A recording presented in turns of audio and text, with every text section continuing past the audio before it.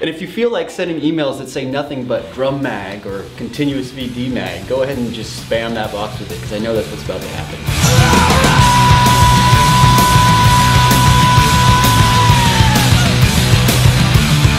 Hey everybody, Patrick here with Rap Force, February 17th, 2014, and this is Monday Night Paintball. Behind the camera is my buddy Jason Fertig. We're going to banter back and forth as we go over paintball news worldwide. Speaking of news, there's going to be a pretty cool scenario going on in Ontario, for those of you north of the Canadian-American border. This one's called Operation Guardian. It's being put on by Tier 1 Scenarios. This is a company that's been around for a couple of years now. This is actually the second event in a series. The previous one was in 2013, and it was known as Operation Praetorian.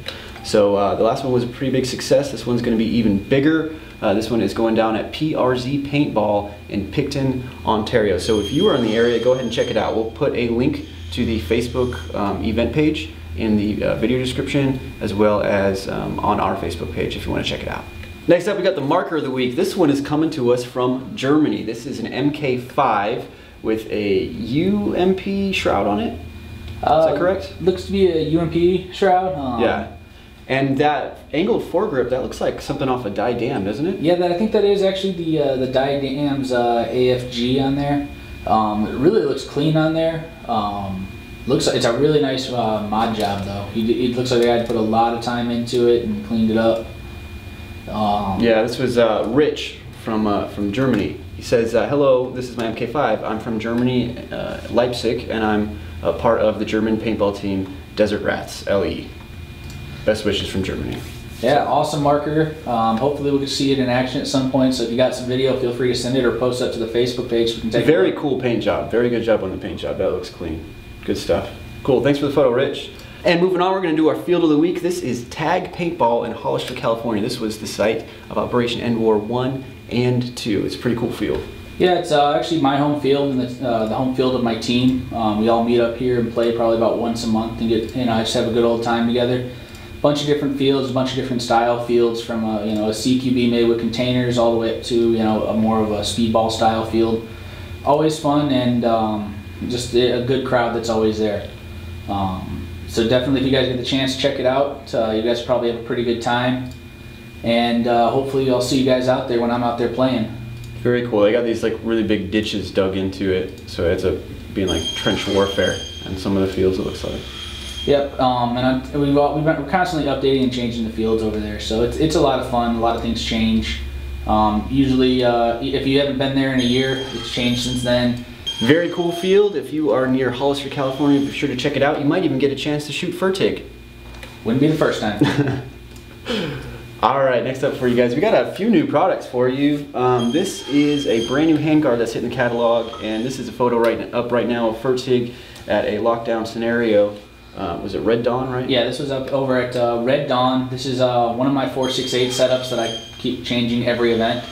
For those of you that have actually watched all the videos Patrick constantly makes, you will see that every time I'm in a video, I have a different upper on my 468.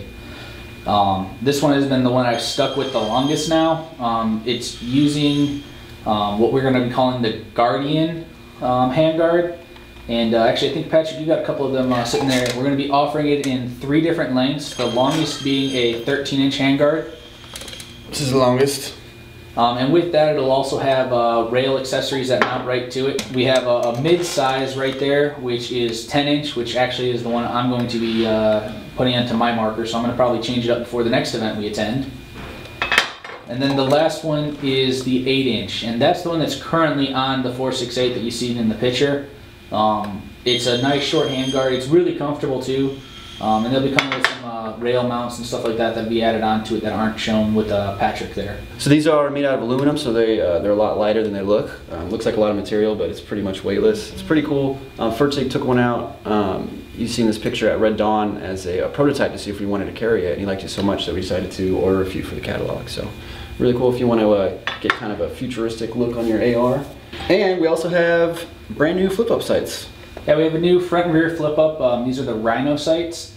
They're similar to how Magpuls are, except they got one really cool feature that I actually like is they still have the pistol sights on them when they are folded down. I like that. So you still have a sight picture you can use while your sights are flipped down, and it's a low profile. so it keeps it, you know, out of the way and stuff like that, and you can actually, you know, easily use them and see them and flip them up when you want the full sight. And they just look like an aggressive sight. It's good stuff. Looking forward to getting some pictures of these on some markers, shipping these out, seeing what you guys think of them. Yep. So stay tuned for more about our new flip-up sights. Here's a couple new 468 uppers for you as well that first got into the catalog. This is the M16 full size. So this upper receiver here has the M16 full size handguard on it with the classic A-frame front sight post. And also to show you guys, this is the 468 CQB paintball marker. This is the one that went on the catalog last week. Yeah, you guys had a little bit to say about it in relation to the cost of it and whatnot. Again, cost is based on the hardware that is put on the marker. So basically, if you were to go through the catalog and add each of those individual parts on, it would come out to a higher dollar value than what you are actually paying for the complete setup.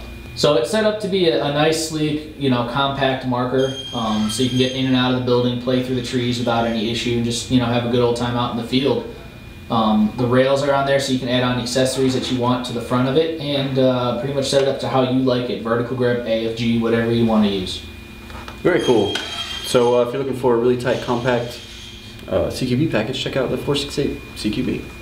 All right, that's all I got for you. You got anything else? Looks like that's pretty much everything for me. Guys, thanks for watching. Remember, Monday Night Paintball is your show. I make it from the content generated from our Facebook page. So if there's anything you'd like to see in next week's episode, just email MondayNight@rap4.com. Thanks for watching, and we'll see you out there.